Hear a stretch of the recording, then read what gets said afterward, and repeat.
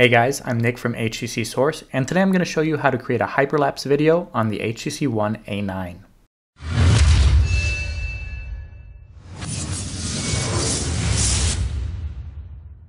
Before we get started, I'd like to point out that we're going to be using the hyperlapse feature that's built into the HTC One A9's camera app.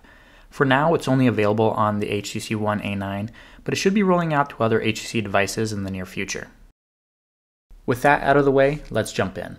To get started, open up the camera app and tap the 4-dot button in the bottom right-hand corner, and then select the hyperlapse setting. From here, you're all set to go.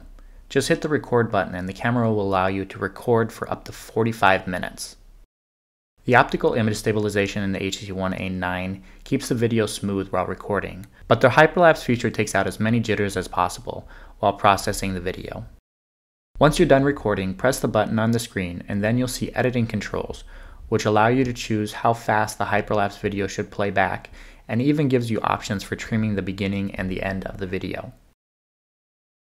Once you've done your tweaks and are happy with the editing, you can hit the check button right up here in the top right-hand corner to process the video. If your recording is 2 to 3 minutes long, this can actually take a couple minutes, so be patient.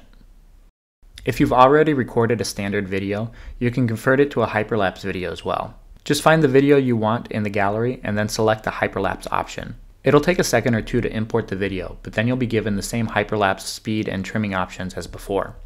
And that's pretty much it. Once your video is exported, it can easily be shared with friends and family via social media, YouTube, or even email.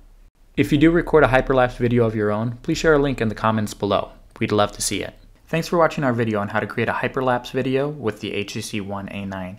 If you liked it, please give us a thumbs up, and don't forget to hit that subscribe button below.